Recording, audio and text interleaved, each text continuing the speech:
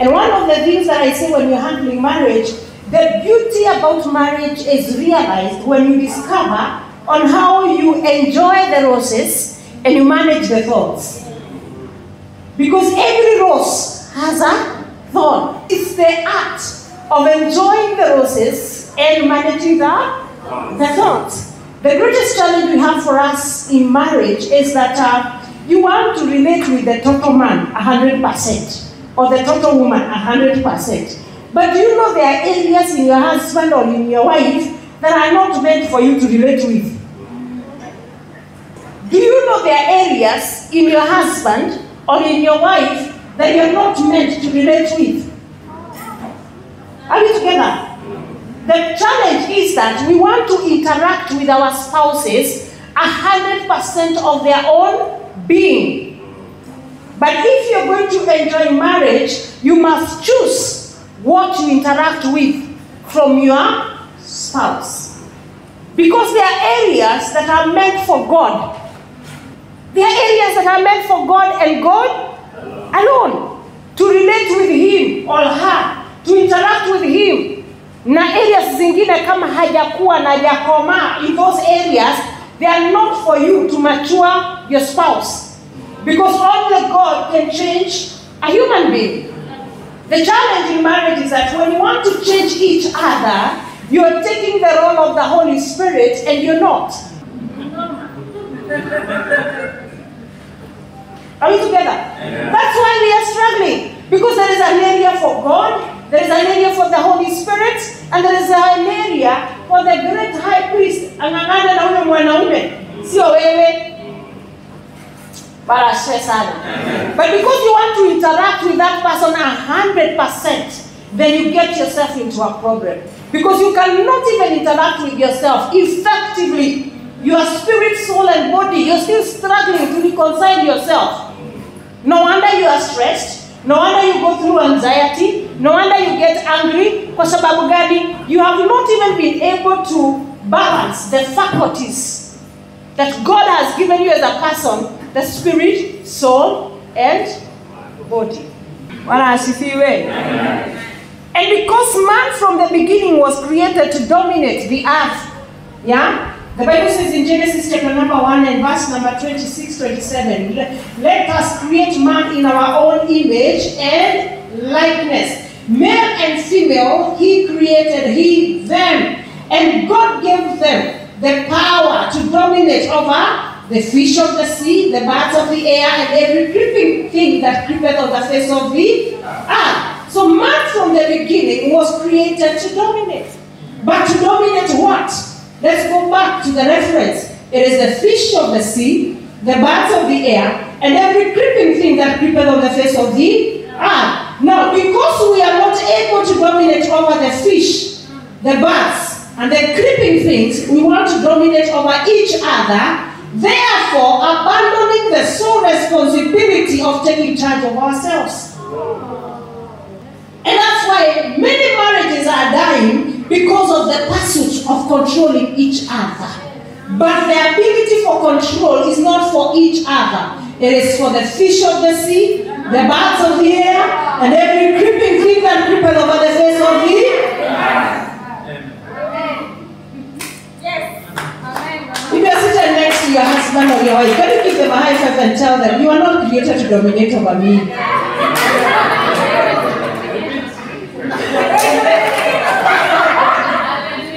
It's the fish. Can you look at them and tell them, tawala samaki, tawala ndege wa angani, tawala tunaelewana.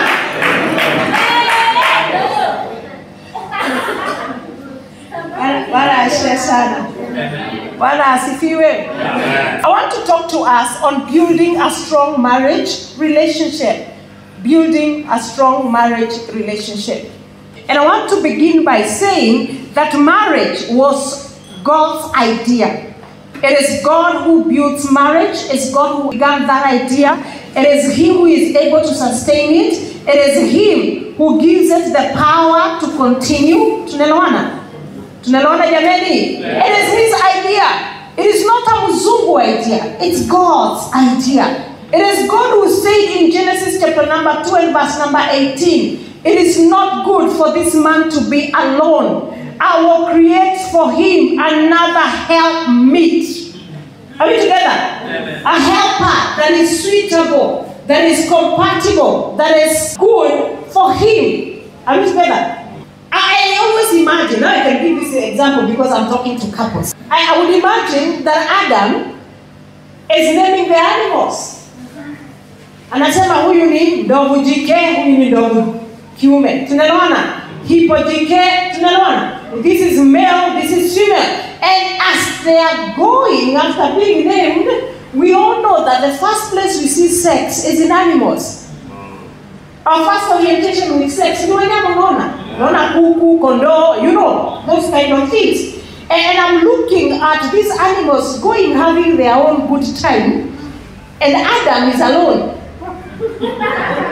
And psychologically, yeah, a man erects after every 5 seconds. If all matters held constant, he's healthy. 5 seconds? Yes. Muradi tu hana stress, tunaelewana? Amekula vizuri, tunaelewana? Hajafanya hizi kazi ngumu na nini, 5 seconds, you go good to go. And the animals are going enjoying there. So, and as Adam is watching them raising their thingy, even he, the gadget is going, and then God looks at this man, you know, this is hippo, male, female, and then, you know, and then until God looks at it and says, it is not good. It is not good for this man to be alone. This gadget needs a socket. Yeah. So from the beginning, God knew that it's not good for this man to be alone. It's a biblical foundation. And when we understand that, we handle our marriages with a lot of value, with a lot of honor. We value each other. And that's why there is no institution in the Bible that has been given the redemptive value apart from marriage. No wonder Ephesians chapter number 5 inasema ya kwamba husbands, love your wives as Christ loved the church. Anything that has to be given an example with Jesus Christ is something that has a redemptive value. Are you together? So the seriousness of marriage is seen in the synonymous of what God would want to represent marriage with a church. So let him love. And this is what I keep on saying. We are attracted to each other by eros love, which is sexual love. If you read the Bible, anybody, any man in the Bible who wanted a wife, they wanted a wife to sleep with.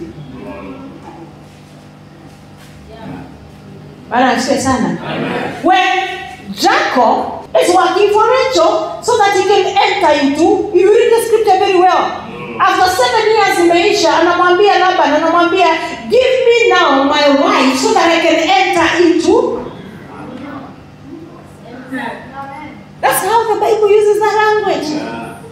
When Bathsheba has gotten a baby with David and the baby dies, the Bible says that when David decides that he's not continuing to mourn anymore, he goes and comforts Bathsheba and enters into her. Bwana asifiwe. Amen. If you read the Bible, soma Biblia vizuri, shida sisi tunataka kusomoa Biblia. Lakini the first thing that attracts to each other is not filial love. It is not agape love. It is the eros love. Are we together? But we are attracted by the eros love. But what keeps us in marriage is not the eros love. It is the filial love as you grow towards the agape love. You grow your friendship. You grow your non-conditional love for each other. The problem is that most of us are still stuck at the eros. Yani nyinyi kwa ndoa mnajua ni kupindwana tu. Hakuna, you don't talk, you don't care, you don't value each other. Yani you just want to see that girl kanyanga kama motorbike. Mara moja ushamalizana na yeye. Wakati ameanza kujihype,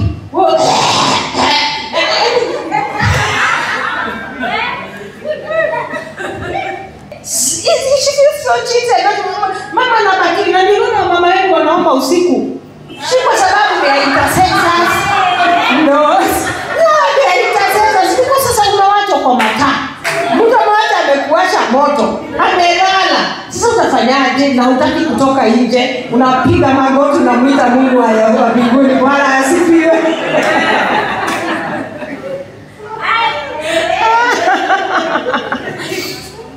You think we don't want to sleep as we are sleeping? We would want to cuddle and just be in there. But now, after that, you're gone. You're gone. What I say, son?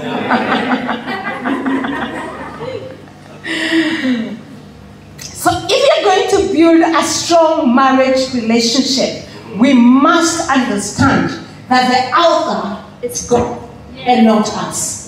So when I deal with my husband, I'm dealing with him in the fear of God, because I know it is not the author of marriage. It is God. Are we together? Yeah. So as I honor him, it is not conditional on how he is treating me. I am doing it as unto the Lord, because this thing is redemptive. Yeah. Ina siri za ukombozi. Wakati imefanywa katika njia zilizo sawa, ina attract nguvu za mkombozi na analeta msaada. Bwana asifiwe. So we must understand that the author is God. And that is why God desires us to have good marriages. Because good marriages are a representation of the relationship of Christ with the church. Yeah. So when we have a bad relationship in our marriages, we have tainted the picture of the relationship with God and the church, and it affects our seed in following the God of heaven. So I will honor my husband, I will serve him, and my husband's language of love is service. He loves being served, and I serve him well. Ninaweza hubiri ibada mbili, lakini nikienda mimi nyumbani si pastor, nitampikia chakula and good food, si machakula. Alituenda wa mama. Sisi unachanganya cabbage sijui na nini, chakula mzuri. He's currently in the US and he's telling me I am missing the food ya nyumbani. Tunaelewana? Kwa sababu mimi hapo jikoni nilisema hiyo mtihani nitapita. Hiyo nitapita. Bwana asifiwe sana. Ya kupika vizuri na ya kuweka nyumba vizuri. Bwana asifiwe sana. Praise the name of the Lord. Because when you understand that we are dealing with each other as unto God, as a husband, you don't deal with your wife as a Giriama. You don't deal with your wife as a Luo or a Luya. You deal with your wife as scripture demands, because you know and you understand you are answerable to God. So even if this girl is not lovable, and there are girls that are not lovable, kwa sababu yeye anaongea sana na akiongea constructively, you don't even understand shida inatoka wapi. You know, instead of being a wife, you are a knife. Anytime you talk, unakata. Ukiongea hapa unakata. Ukiongea huku unakata. But you know, as a man, when you understand the word of God, you love her as the Bible requires. Praise the name of the Lord. You wash her by the water of the word.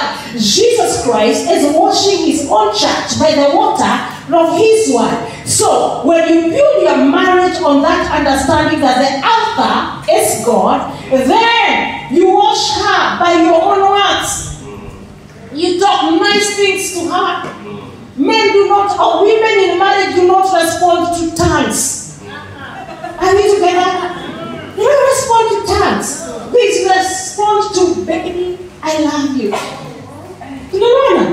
Unasema this food is, are we together? Yani unashuka, unawacha ukiroho kwa ndoa. Kwa sababu marriage is not a mission ground.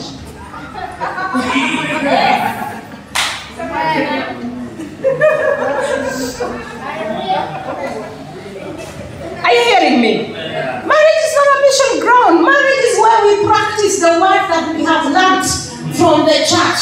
We practice patience. We practice long suffering. We practice endurance in marriage. Marriage is the ground whereby we download the word. Tunaanza kuishi pale nyumbani. Watoto wanahubiriwa na matendo yetu kwa sababu ya vile tunatendeza neno la Bwana katika mahusiano yetu. Bwana asifiwe. Are we together? Yeah. Mothers, are you hearing me? Yeah. You remember still nafunga 30 days, you 45 days, of prayer and fasting, ukivuka huwezi shikikwa, you know. Ukipanga kufunga na mzee anakuhitaji, you know, you fast because of humbling yourself. So depending on how proud you are, you can fast as long as you. Because fasting does not change God. It is meant to humble you. So you can choose to humble yourself naturally so that you don't need to be fasting 50 days. You get me? Because you have already allowed the word of God to work in you. Kwa hiyo unyenyekevu utafuti. Mfungo wa muda mrefu ni wa marui.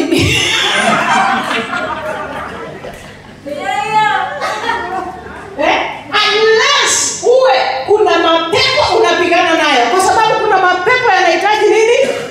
Fasting. Tunaona. But if you are fasting for that long, we must see signs and wonders accompanying your fasting. But if you are fasting and there is no fruit, you could be hunger striking.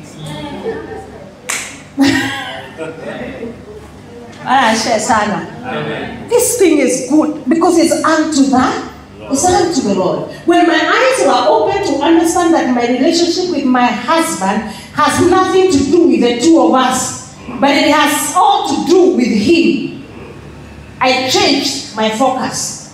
So I will do good even when good does not seem necessary. Because I am not doing to him. I am depositing in my heavenly account. And Jehovah will see my faithfulness. Oh, praise the name of the Lord. Even when he may not treat me well, I will treat him well because marriage is not our thing. It is his thing. Bwana asifiwe. Bwana asifiwe. So if we are going to build a strong marriage relationship, we say, number one, we must understand the alpha. That brings in the fear of how we handle each other. You cannot mess up with your husband and expect your son to get married to a good wife. Because whatsoever a man soweth, so shall they. You cannot mess up na msichana wa wenyewe. Tunaelewana? Na uexpect msichana wako ataolewa na mwanamume mzuri. Girls get married by the type of their fathers, and boys marry the type of their mothers. One time I was in the US and we were having a round table dinner. And as a counselor, of course, unatona muuliza kijana, what's your name? What are you doing in school? What do you want to do after school? And one boy said, I want to get married. I'm like, oh, what character are you looking for marriage? Akasema, I would want to get married to a woman who looks like mom. Because I love the way mom has sat on dad, the way she's so in charge, she's controlling the affairs of the home. And when the mother had that, akaanza kulia na akaenda to another chamber. So I followed the mother and said, why are you crying? So I didn't know that all along, that as I have handled my husband, my son is watching, and he wants to marry a woman like me. So and the question is, hiyo maisha unaishi na mke wako, the life you are living, would you want your daughter to be married by a man like you? And if you are a mother, would you want your son to marry a woman?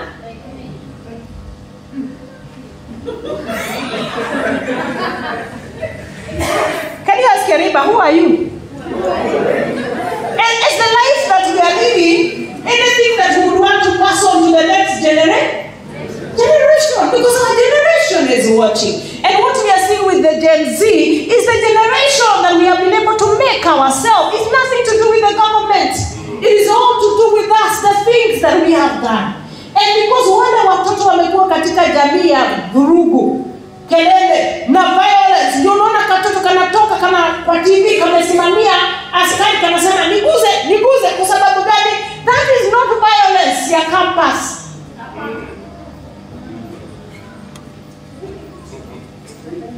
Metoka nyumbani. Imekita mizizi kutoka wapi? Kutoka nyumbani. Bwana asifiwe sana. Number 2, if you are going to build strong marriages, we need to put God at the center of our marriages. We need to put God at the center of our marriages. Unless, this is Psalms 127, the Bible says that unless the Lord builds the house, those who build it labor in vain. Unless the Lord watches over the city, the watchman stays awake in vain. Verse number 2, it is vain that you rise up early and go late to rest, eating the bread of anxious toil, for he gives to his beloved sleep. Behold, children are heritage from the Lord. The fruit of the womb is a reward, and like arrows in the hand of a warrior are the children of one's youth. Blessed is the man who fills his quiver with them. He shall not be put to shame when he speaks with his enemies in the gate. Look at this. If we are going to build a strong marriage relationship, we must put God at the center of our marriages. Because unless the Lord builds a house, whoever builds it is actually doing it in vain. Bwana asifiwe. Mkikosana, how do you sort out your conflicts? When God is at the center of it, you want to go back to the Bible and understand what does the word say when I've been offended by my husband or by my brother. The Bible says, first talk it out with that person before you get another person as a witness. Are we together? But some of us, when we have offended each other, you make your husband a prayer item. In every women meeting you go. Tuombe mzee. Na mnamuombea mzee hata kitu yeye mwenyewe ajui ni nini anaombewa. Because you've not been able to talk it out with him. Praise the name of the Lord. Bwana asifiwe. When God is at the center of a marriage, you're so careful on how you talk to each other. You're so careful on how you value each other. When God is at the center of a marriage, the beliefs, the values that lead that family, they are godly values. It's not a home controlled by the mother-in-law. Nisi mother-in-law akona shida. Ukiingia mahali kuna shida ya mother-in-law na daughter-in-law, the first thing you need to check out and know is that this is an abandoned woman who was abandoned by the husband and is looking for a hero in the son. And because she cannot control the husband, the easiest person to control is who? The son. It's the son. We call it the mother-son syndrome. And when the son does not understand, when he becomes of maturity to live and cleave, then he entertains the control of the. Then you set the two women together against each other because you are that selfish not to divide them and keep everybody at their own place. So you share love with your mother, but you come and sleep with your wife. So you keep on calling mom, Mama, where is you? With a smile that your wife has never seen.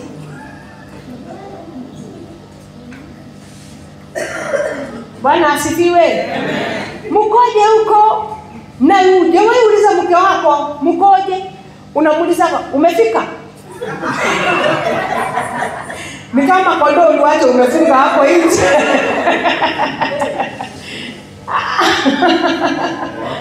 Uko wapi? Tunaona. Watoto wana chakula, mama wacha hivyo. You know, it's just instruction. You're like a commander in chief. In an army, yours is just giving instruction, go, come, da. Then when you're calling mom, you're like, hi mom, it's been long, unaendeleaje?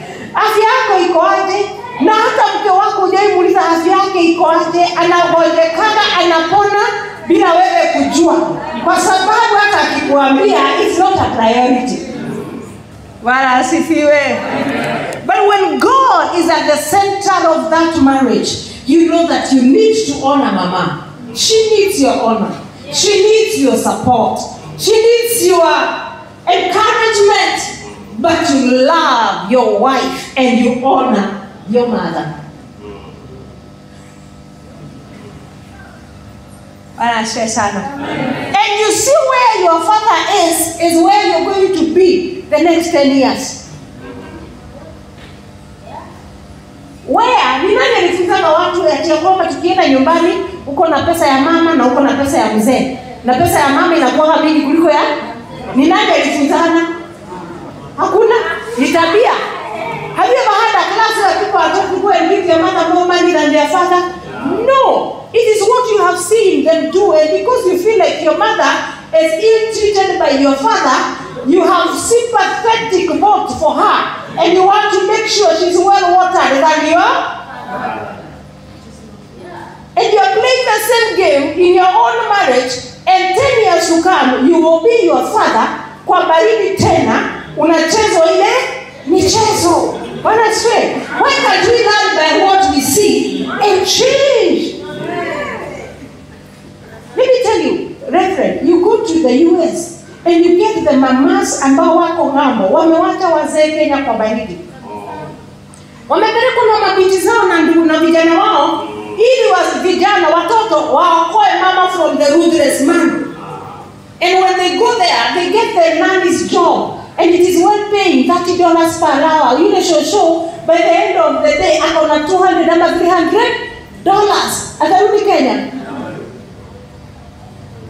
We can finish this cycle by making sure that God is at the center of our marriages. And we deal with each other with love and with honor. That you cannot leave each other. Even if the children wanted to offer some privileges to one parent, you are like, we are a pair, we are a couple. Tuko pamoja, mkitutaka tuko wawili. And you can finish that thing. And how can you finish that thing? By allowing God to be at the center of how you deal with each other. Bwana asifiwe sana. Bwana asifiwe. Can you look at your neighbor and tell them our children are watching? And let me tell you the fathers, it is not the mothers who train the children. It is not the mothers who train the children. They are watching. Are we together? And I encourage fathers, as much as you're paying school fees, tafuta nafasi ukae na watoto. Weekend, wapeleke out saa 8. Wacha wajuane mama ndiye anapika githeri na wewe ndio unapeleka nyama choma. Are we together? Anytime you are traveling with my children, walikuwa wanalalamika, wanasema dada tuende pamoja. Wanaulizwa kwa nini? Kwa sababu mama mtu atatupikia mamandazi twende tukikula kwa barabara, hatutakula. Are we together? We are the ones say, at least when we are with dad, tutasimama pale Naivasha, tukunywe mayogurt, tukule masamosa na nyama choma. Lakini dad, mom, kazi yake ni kuuliza, mmemaliza mandazi? Naishi kwa sababu nimepika mingi.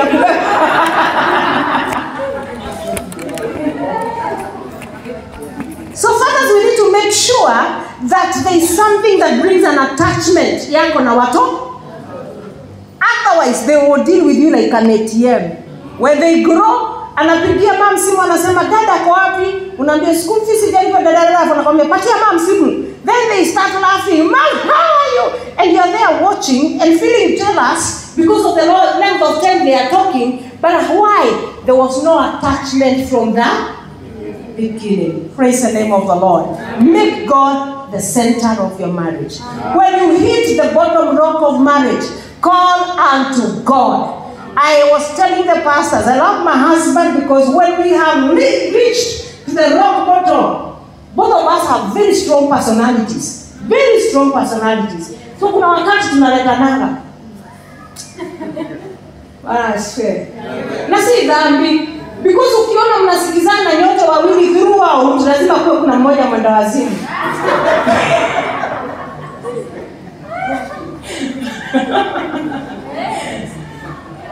There must be disagreements. It's how you sort out disagreements when they come up. But one thing I love about my husband is that when there are those disagreements, he will hold my hand and pray. And he prays for himself. He prays for me. And he tells God, help me to be the husband that Monica is looking for.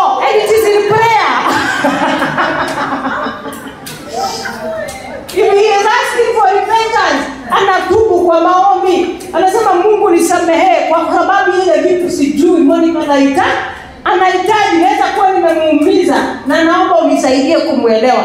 Let me tell you, if you are a godly woman and you hear your husband praying like that, you will break. Hata utasema muongee baadaye kuhusu hiyo maneno. Hiyo maneno inaishia wapi?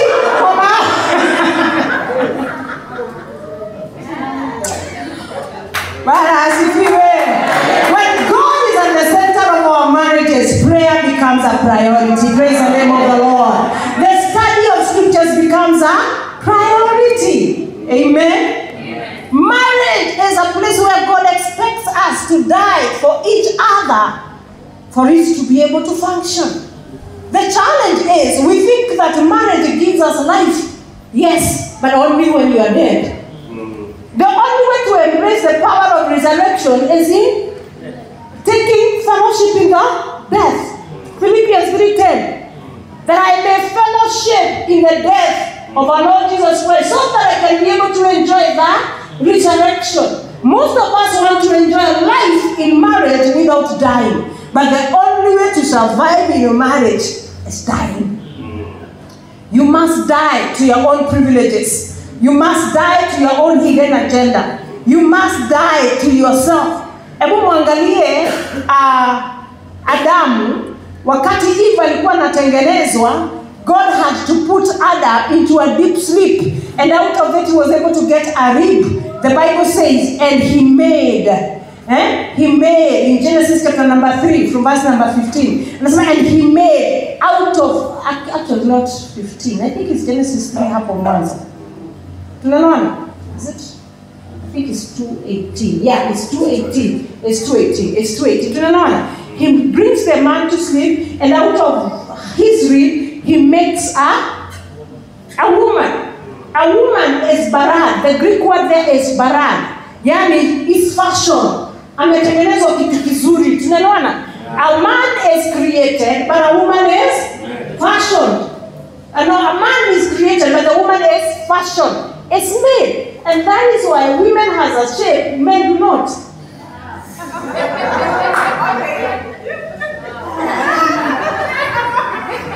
Ushaona mwanaume na kinyasa? Bwana asifiwe. I look at my husband and I'm like, okay.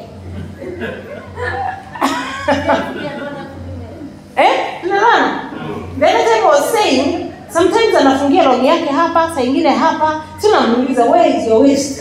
And he tells me, it depends with the trouser.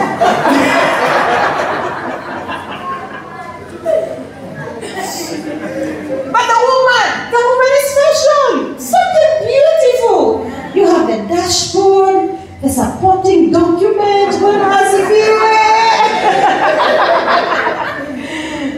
Kitu zuri tu kitembea mbele yako unasema, "Woo, man. This is the bone of my bones and the flesh of my flesh." Praise the name of the Lord. Bwana asifiwe. Unless God is at the center of our relationship, marriage can become hard. You need to die. There are things, I keep on saying, we enter into marriage with our two eyes wide open. But for you to survive in there, you need to close one. The expectations when we are getting into marriage are very high. But if you are going to stay there, lazima ushukishe expectation. Bwana asifiwe sana. Because the loving man is not the loving husband. Men are task-oriented, and he can love until that task is over. When that project is over, it is over. It is over. And that's why he doesn't keep on telling you, I love you. I've not seen you for some time. Alimaliza. Tunaona? Bwana asifiwe. Ama atakwambia, nilikuambia mara ya kwanza na sijabadilisha. Nikibadilisha nitakwambia. Praise the name of the Lord. Psalms 26 and verse number 3, you will keep him in perfect peace, whose mind is stayed on you, because he trusts in you. The beauty about putting God at the center of our marriages is that even when there is turbulence, Storms zikagonga ndoa, dhoruba, unasikia kelele hata mulali na mkiongea msikilizani kwa sababu shetani ameiba nyaya za mawasiliano. Huyu anasema hivi, huyu anasikia hivi. Let me tell you, if God is at the center of your marriage, even in that stormy moment, because your trust is in the Lord, He is going to give us peace because our eyes are fixed on Him. Praise the name of the Lord. Number 3, we are going to build a strong marriage. We're going to build a strong marriage. Number 3, you need to check on the foundation. You need to check on the foundation. The strength of every building is on the foundation. People spend so much on the foundation because they know the longevity of any house is on the foundation. Now, what is the foundation of your marriage? Some of us, our marriages are sex-driven. They're sex-driven. Mungu tu pale, juu ya ngono. Mkiongea, mnaongea juu ya kuhusu uhusiano wenu. At least najua mnaongeleshana watoto wamelipa school fees nini. We call that instrumental communication, whereby you are speaking things that must be done, but they don't have anything to do with the two of you. The only thing that is remaining in the two of you ni sex. Are we together? And not organized sex. Vile kiundudo. Ila habaza. Kila mtu na mambo yake. Mkifika kwa nyumba usiku ndio unasikia kimkono. Unaambia mama pinduka.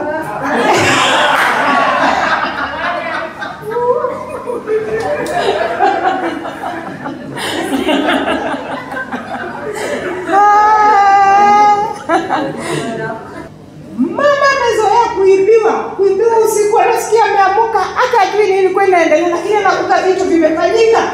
Anauliza, kulikuwa kunaendaje? You touched me? Because it's not even an organized way. Are we together? For some of us, our marriages are actually driven by our personality. The personality of the husband is what is driving the marriage. So if you are a dictator, the environment of dictatorship is all over in the house. And people know they can only take commands and not reason. Bwana asifiwe sana. Bwana asifiwe. Some of our marriages are driven by avoidance. Yani unaepa, you hepa the real issues. Ikifika ni wakati wa school fees, unaenda mute. Unaenda mute kabisa, haueleweki. Bwana asifiwe. Ikifika ni wakati wa majukumu ya nyumba, kuweka nyumba sawa sawa kama mama, you just either become violent or totally withdrawn, and you manipulate that environment completely with silence. Muzaki kuangalia tu hivyo anajua leo ni kubaya. He cannot ask a question. For the sake of his peace, you would rather be quiet. And you think your husband is humble. Not that he is humble. Just go to the marketplace.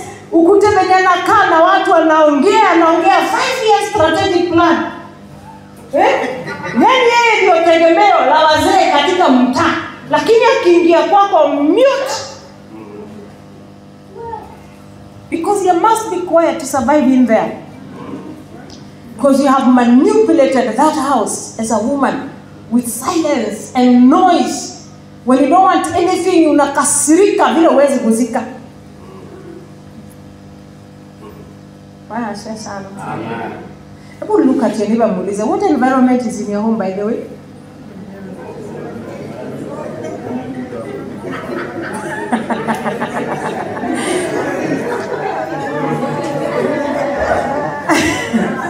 Proverbs 24 verse number 3 and 6. Through wisdom, and this is the last one that I'll finish on this and give us some time to ask questions for 15 minutes before we do the other one. Is that okay? Yeah. Foundations. Now Proverbs 24 verse number 3 and 6, the Bible says, through wisdom a house is built, and by understanding it is established. By knowledge the rooms are filled with all precious and pleasant riches. That means that it is beautiful. It's a beautiful place. It's a beautiful place. You go to a home. Have you ever gone to a home and you see beauty? You see beauty. Because the way it has been built, and I'm not talking about the construction, but the way the people live, the peace in there. Tunaona upendo si ile ya kutafutilia. Unaona hii couple inaelewana. Tunaelewana? You get me? So it's beautiful. Oh, the houses are beautiful because the environment is like a seedbed. Wametengeneza ile environment like a seedbed where the seeds of their womb can grow and be nurtured in peace. Because the woman as a homemaker understands her responsibility in the spiritual. So she has created a spiritual environment at home that is so peaceful that when the children come in, they are at peace. When the husband comes in from work, he is at peace because the environment does not look violent. Have you gone to homes whereby the environment looks violent? Unaingia kwa nyumba unashindwa, ni mimi nimekuja na hii kitu ama wanakaa hivi?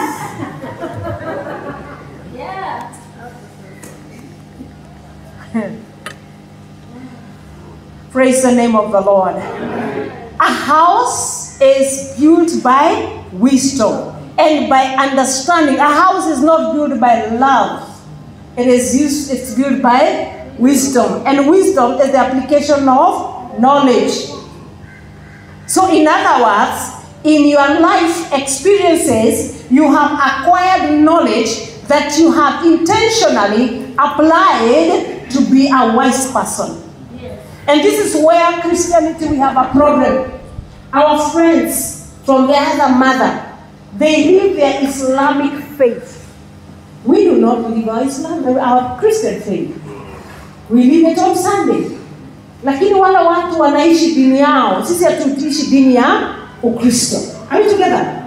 There is a gap in the knowing and in the doing. But wisdom is the application of the knowledge. And by understanding, a house is established. A wise man is strong. Yes, a man of knowledge increases strength. For by wise counsel, you will wage your own war. And in a multitude of counselors, there is safety.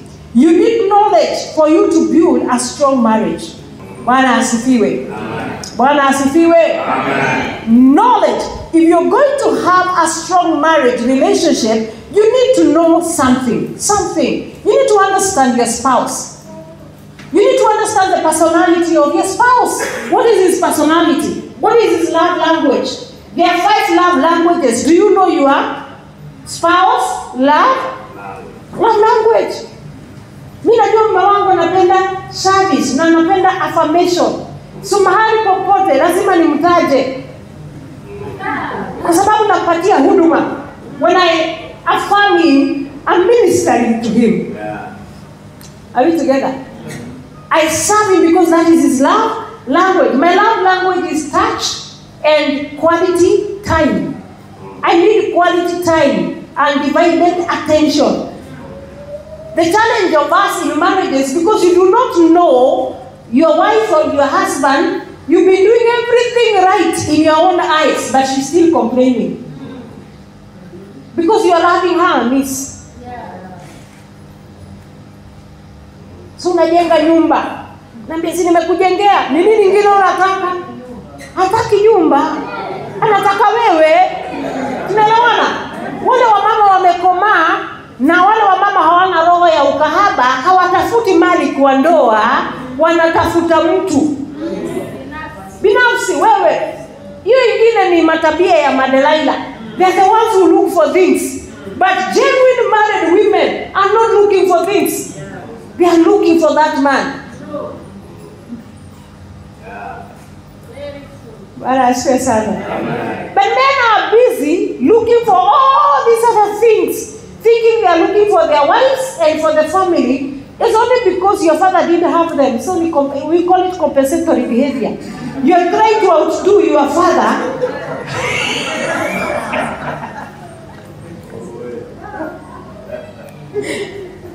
And in outdoing your father, you actually destroy your own marriage. Have you ever seen fathers who buy toys and toys and toys, and the children think they are buying toys for the children, but lakini anajinunulia because yeye mwenyewe hakuwa na toys, so anajaribu kukaba ile gap ya what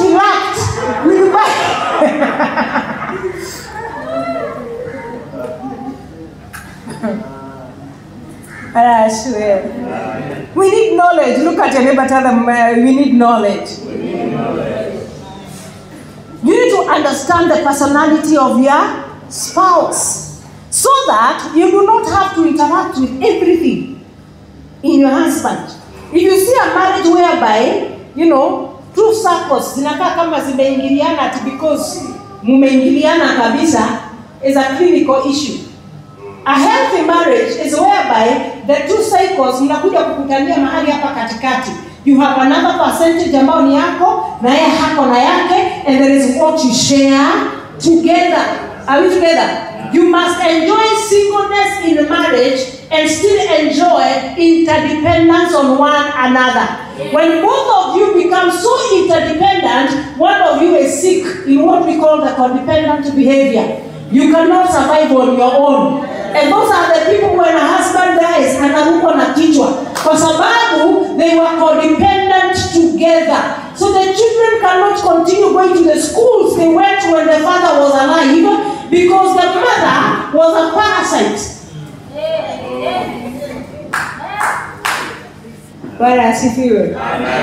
What a joy! What a joy if my 60% is in the corporate world. My husband 60% is in the corporate world. When we come together to enjoy the 40% from each other, is a rich 80%. A very rich 80%. That's why there are meetings. I'm invited with my husband and we say we cannot go together because it's a waste of family resources.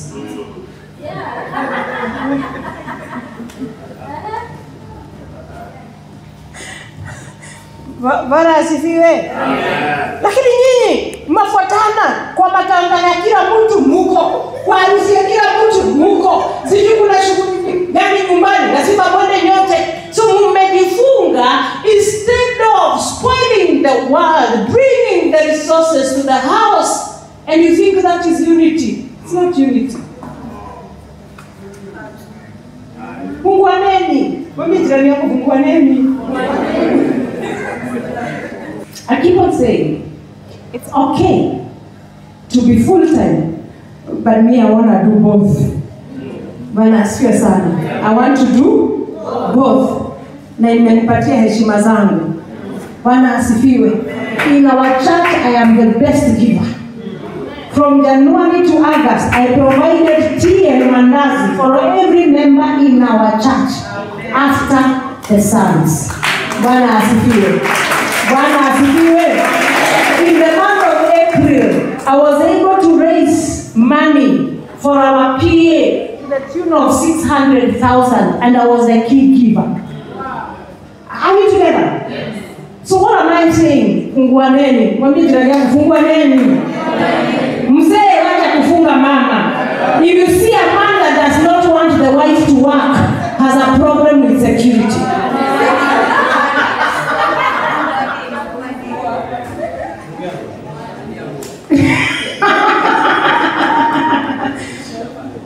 Bwana asifiwe. Tufunguaneni, tufanyie Bwana kazi. Tufunguaneni, tutafute mali. Bwana asifiwe. Because when the two of you are able to bring resources in the house, the school you take your child is totally different. The menu that you cook as a woman is totally different. Let me tell you, the food I cook in my house is very expensive. Yes. But I do it because I am not borrowing money. Are you together? Mimi napika vizuri na tunakula chakula mzuri na chakula ya bei kali. Ukinikuta kwa supermarket nikishop, nini yangu haina vitu mingi, lakini ile pesa nitalipa pale. We are eating quality because this tent needs to be well taken care of.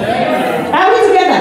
God has given us our bodies and He requires us to be faithful stewards. Si lazima ukule machokora ndio usikie kana kwamba umekula. Hapana, nurture this body. If you eat food well, you will not eat medicine as food. But if you don't eat good food, you will eat medicine as food. But you know what? I'm an empowered woman. I don't ask money for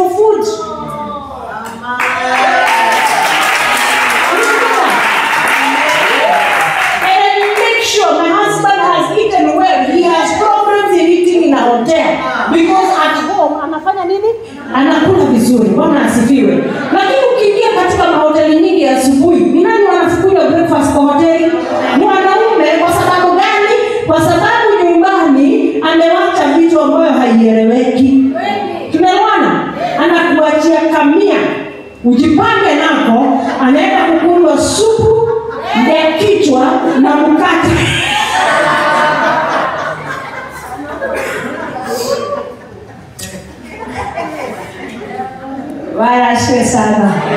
Look at your neighbor, tell them, we need knowledge.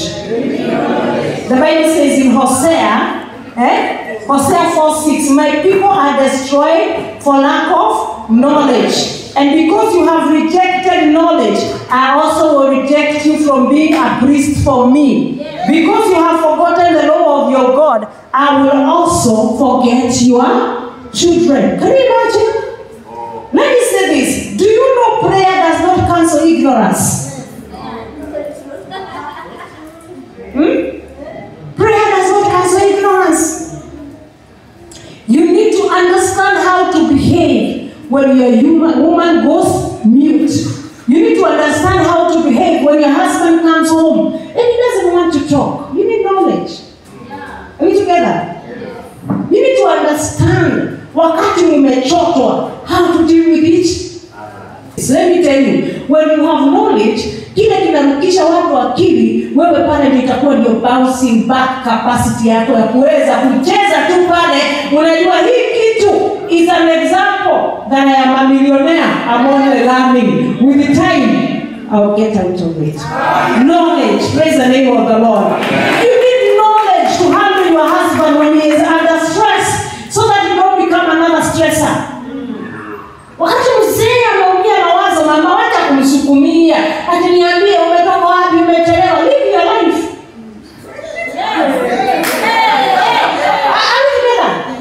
Ajema kazi yako ni kushinda ukiangalia simu, utaruka na kichwa. Na imagine ukifa ataoa. Na tutamuoza hapa. Sisi ndio tutamwambia ya kwamba hawezi kaa peke yake.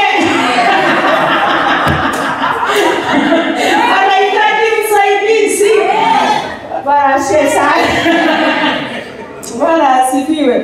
Live your life. Wachana na mzee. Stop micromanaging your husband. Stop micromanaging your wife. Atumeingia saa 5. Hakuna mtu anaingia saa hii kama hakuwa mahali. Of course, lazima awe alikuwa mahali.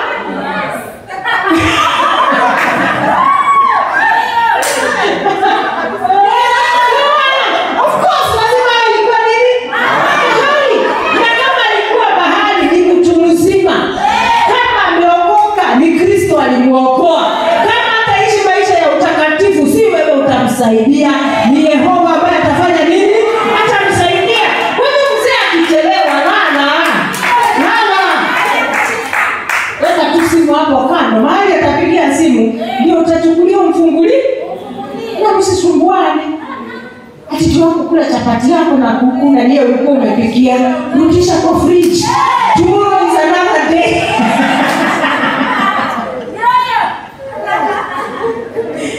Bwana asifiwe. Bwana asifiwe. Have you enjoyed this? Bwana asifiwe sana. Do you know love never builds a marriage? What builds a marriage is understanding. Understand your husband. Understand your wife. Bwana asifiwe sana. Understand where he has come from. Understand his achievements. Appreciate them. Don't compare him with another man.